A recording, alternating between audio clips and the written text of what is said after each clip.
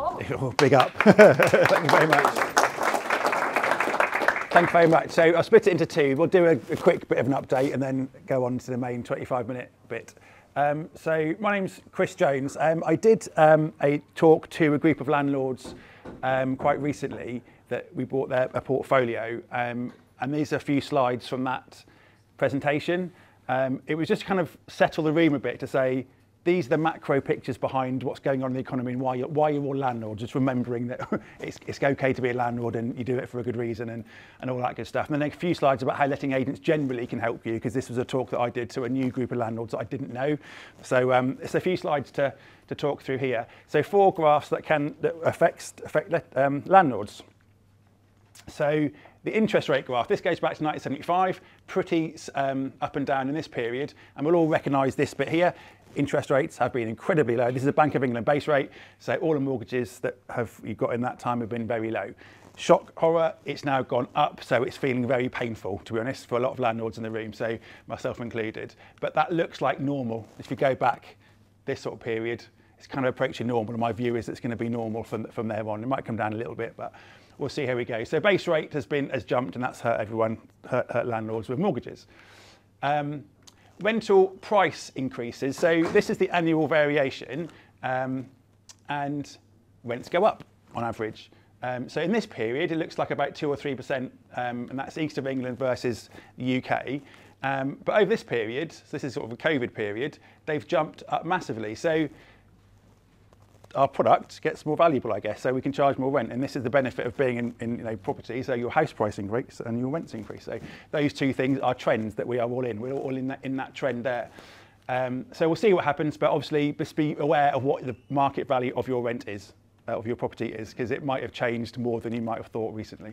So have a look at that. This is demand for our product. So we provide housing to the private rented sector.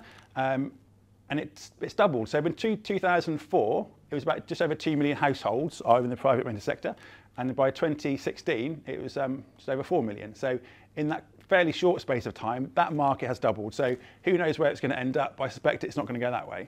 So it's probably going to go that way. So the demand for our product is going up. Our asset value is going up, and the amount we charge is going up. So there's some macro stuff going on there. And this is the house price index. So we all like to talk about house prices and what's yours, and all that kind of stuff. So you might recognise that. That's pretty painful for everyone. That was the crash. In this period, if you average that peak and that trough, you could say around 5% in that period there is the average UK house price inflation.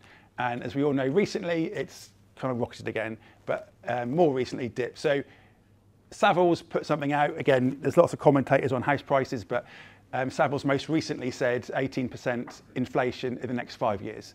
So it feels like, this inflationary trend will continue, not building land anymore in the UK. So the macroeconomic stuff feels to be playing in the landlord's favour, despite the fact it might feel uncomfortable at the moment.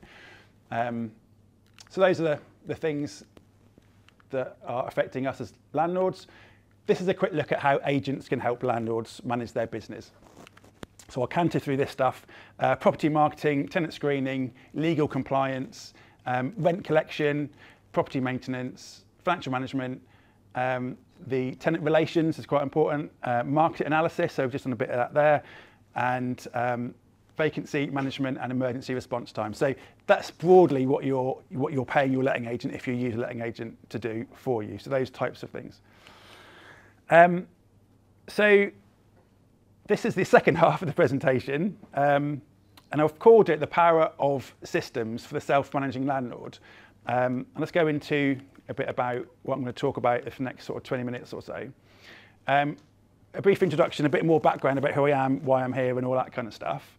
And then I'm going to look at our business, which is Jones&Co Letting Agency. We're based in Norwich. And I think there are about 8 stages of a tenancy life cycle.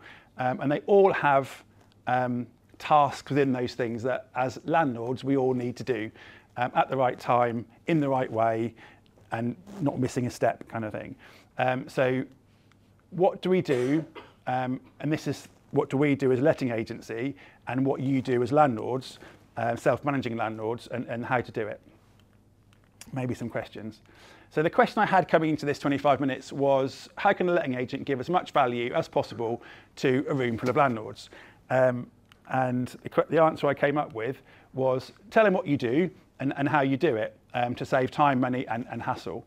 So ultimately, I think what landlords do, self-managing landlords, is exactly the same as what an agent does. It's just that the agent does it on a bigger scale, and because they're getting paid to do it, they can't get it wrong, and they've got to have systems and processes in place to make all that stuff work. And if you hire people to do their job for you or your team, you need to train them how to do it, and you need to know that they've done it in the right way at the right time, etc. So there are processes that an agent has to adopt that I think would be useful to sort of transpose back into a self-managing landlord's business. And if you can pick up anything in this next few slides, then that's my aim for today, to take away some things how we do things that you might be able to copy or take on board.